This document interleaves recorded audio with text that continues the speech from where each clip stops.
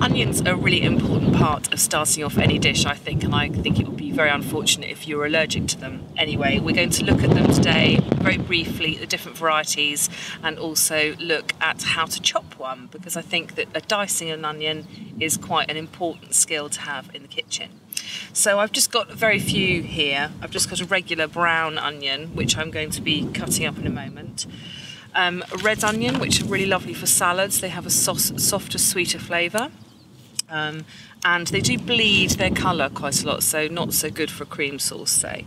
And we're looking at shallots as well. So we've got a banana shallot here, and just a regular shallot. And you can tell a shallot from a pickling onion because they have two. They're like a daffodil bulb, say, and they have two parts to the actual whole onion.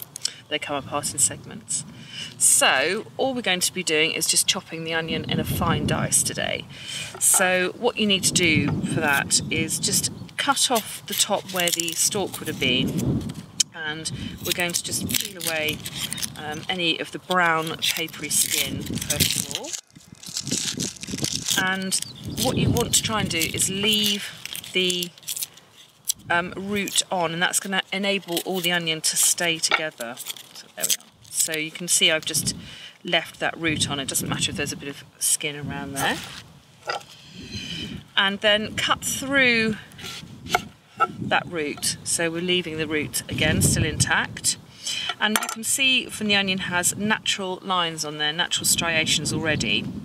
And what you want to try and do is cut along those natural lines, leaving the root intact still.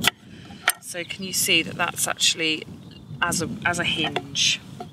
Then you want to just slice across, giving you a lovely fine dice from your onion there. And as you can see, it's lovely and even, and keeping that root on just holds everything together. And then you can just lay that down and finish chopping. And there's our finely chopped onion.